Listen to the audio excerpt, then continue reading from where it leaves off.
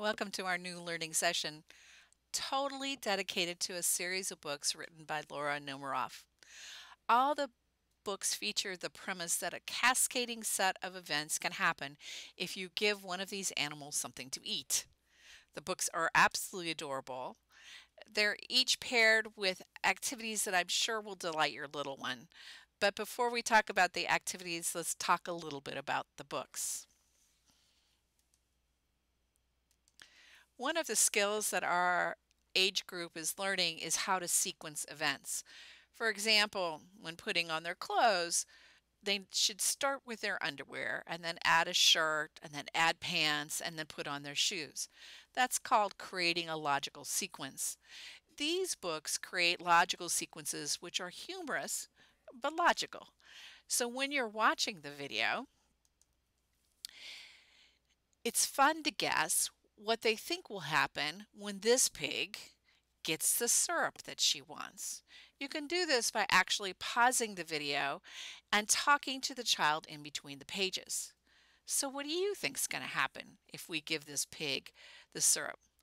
Probably the same thing that would happen if you gave a bottle of syrup to your child. They're going to get sticky.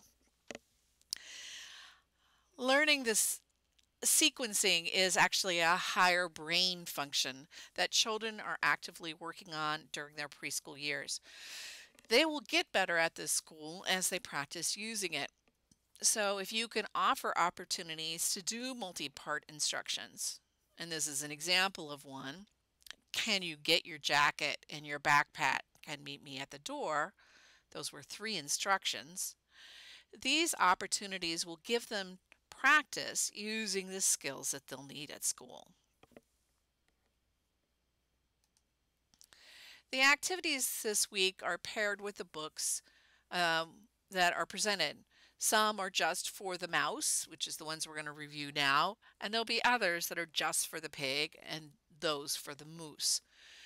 The children did so well in our last session using their hands, we decided it would be fun to do some more work with our hands.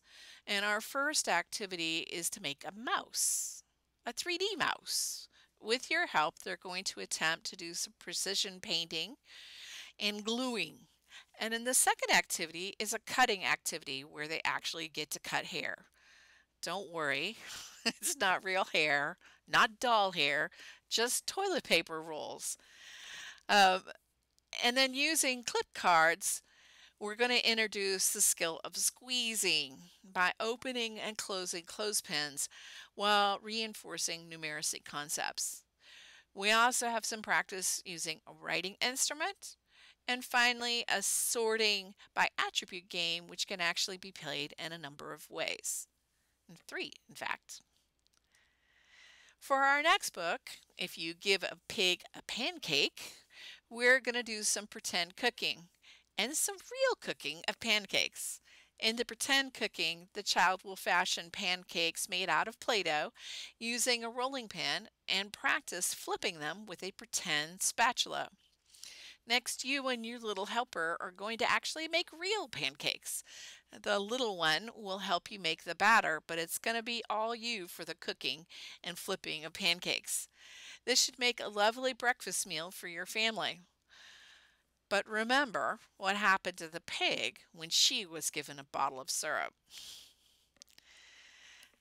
I think out of the series, this book, If You Can Give a Moose a Muffin, tickled me more than the others. I don't know if it was because the moose was so large and with all the things that were happening, it made it more ridiculous, and the overall effect just had me laughing and laughing. My favorite scene is where the moose decides to put on a puppet show and makes some puppets. You can see the moose puppet and the mouse puppet. So I thought, well, maybe we could make some puppets so you can have some puppet shows at your house.